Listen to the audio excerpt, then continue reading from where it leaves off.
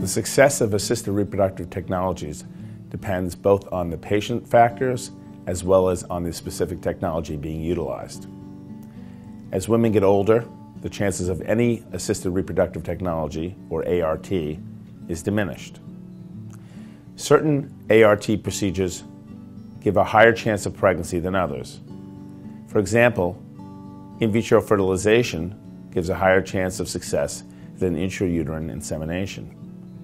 In the former, IVF, eggs are retrieved from a woman's body, they are fertilized outside the body, and the fertilized eggs, known as embryos, are transferred back into the uterus. In intrauterine insemination, sperm is produced by the man, processed, and placed into the woman's uterus. In vitro fertilization gives a much higher rate of success because fertilization is achieved mechanically. In intrauterine insemination, we cannot assure that the sperm will ever enter the eggs or even reach the eggs. The chances of successful in vitro fertilization are, as indicated, age-dependent. In women under 30, the chances of in vitro fertilization, as calculated by the pregnancy rate per cycle of IVF initiated, can be greater than 50% per cycle.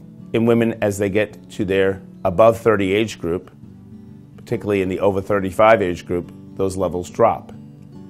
In women under 35, in general, the chance of successful pregnancy is approximately 45 to 50% in most centers. In the group from 35 to 37, it drops to approximately 40%. In 38 to 40-year-olds, it drops to approximately 30% per cycle.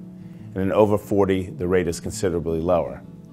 After the age of 42, the chance of successful pregnancy with in vitro fertilization is well under 5%.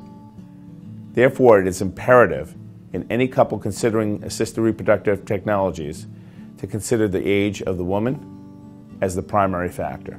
Women in their mid-30s or older should see the fertility specialist right away to give them the highest chance of pregnancy.